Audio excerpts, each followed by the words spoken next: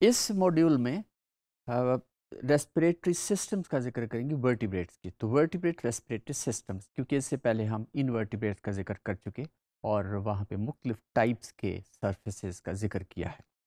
तो अब वर्टिब्रेट्स के अंदर, तो वर्टिब्रेट्स के अंदर in fact there are to breathing models हैं। एक इसे एक को कहते हैं by model breathing and then there is a try model breathing.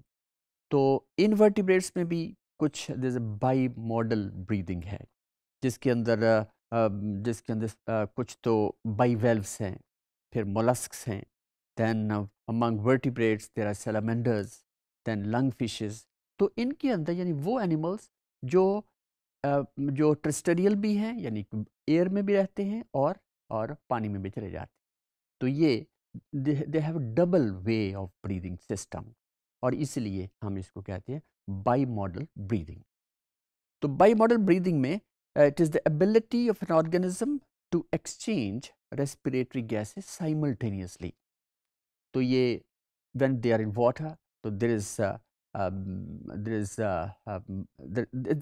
this type of model is quite effective, क्योंकि वो एयर से भी ब्रीथ करते हैं और वो वाटर के अंदर भी रह के सरफेस से ऑक्सीजन हासिल कर रहे हैं। Then these animals use gills for water breathing and lungs for air breathing. यानी कि जब हम lungs की जब बात करेंगे तो that is not in invertebrates, vertebrates के अंदर, जहाँ पे फिर एम्फीबियंस आ जाते हैं। तो उसके बाद एक और है जिसे कहते हैं ट्राई मॉडल ब्रीदिंग।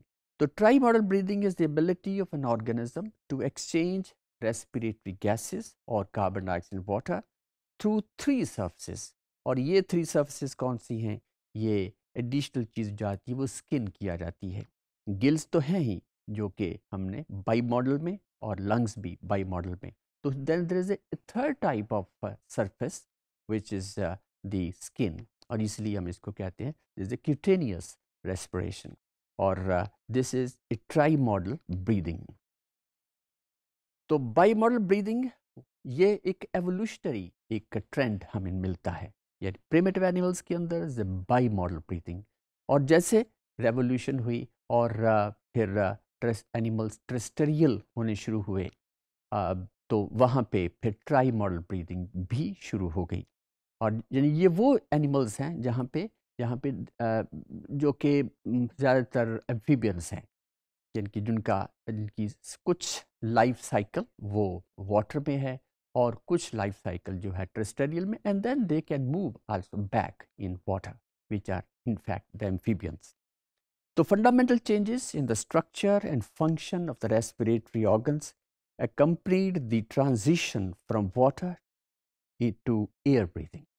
जैसे ही वाटर में है तो वो ज़्यादातर बाईपीडल में है, और जैसे फिर ये टेरेस्ट्रियल हुए और फिर ये वापस भी गए, तो ये जाते हैं जैसे एम्फीबियंस हैं, तो they have developed another type of breathing which is the cutaneous breathing या cutaneous surface of the skin.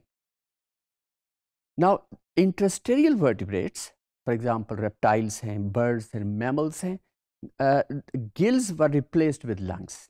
Gills were replaced. अगर हम transitional stages of ऐसी respiratory surfaces देखें, तो हम देखते हैं कि aquatic animals के अंदर या fishes के अंदर हम देखते हैं gills हैं।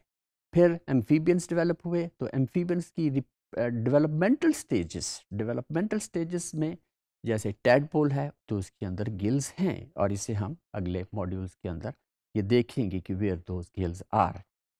देन फिर उसके बाद the cutaneous, Gill and lungs, तो ये तीनों डेवलप हो रहे हैं इन एम्फीबियंस के अंदर, जहाँ पे when they start breathing in air also, in water also. So this is all about the ये दो मॉडल की जो हमने सरफेस रेस्पिरेटरी सर्फेसेस देखी हैं, दिस इज ऑल अबाउट।